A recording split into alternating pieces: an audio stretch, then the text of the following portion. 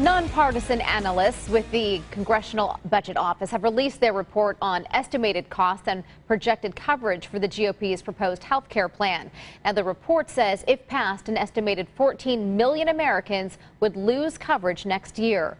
Earlier today, GOP consultant Matt Mackowiak and Glenn Smith from Progress, Texas weighed in on the issue. So a number of Republicans have already spoken out against the new proposal. Matt, will the report play a role in whether or not this new legislation is passed? Well, I think it's going to get a lot of attention, certainly. The CBO is seen as sort of the referee of Capitol Hill, and I think you can make reasonable arguments about whether static scoring or dynamic scoring matter. That's maybe inside baseball talk, but what it means is whether you are evaluating a bill in terms of how things are today, or you're evaluating a bill, its impact on the economy and the budget based on how things will change once it passes. I think most Republicans want to see a dynamic scoring model. I mean, if you take away the taxes, you take away a lot of the regulations, you create a market again for health care, there are going to be new plans that are created by these insurance companies, many of which are going to cost less because the cost will be less to them. So I think that's the real question. But yes, this is going to land, I think, this week. I think it is going to show some number of people will lose health insurance under Obamacare through the health insurance plans that they have, but there will be new plans created, and the argument is that they'll be cheaper and better for patients. Glenn, do you think the report will help or hurt conservatives who are trying to pass the new plan? Well, it's going to hurt them politically, and here's why. Health insurance in America was invented in the 1920s and 1930s because medical science and care cost much more than many Americans could afford. Advances in care were simply beyond their reach. So we pooled ourselves into private insurance companies, employer-based insurance. Sooner or later, the cost of medical care was so much that even insurance companies didn't cover it. And that's how we wound up with the Affordable Care Act ultimately.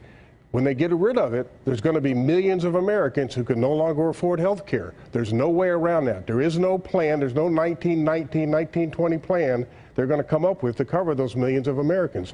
They're going to be doomed to a life and perhaps death without health care. So that's going to hurt them politically. Well, supporters of the plan say it gives more choice to Americans. Opponents say a drop in federal assistance could leave some low-income Americans unable to afford health insurance. So, Matt, who are the winners and losers of this new plan?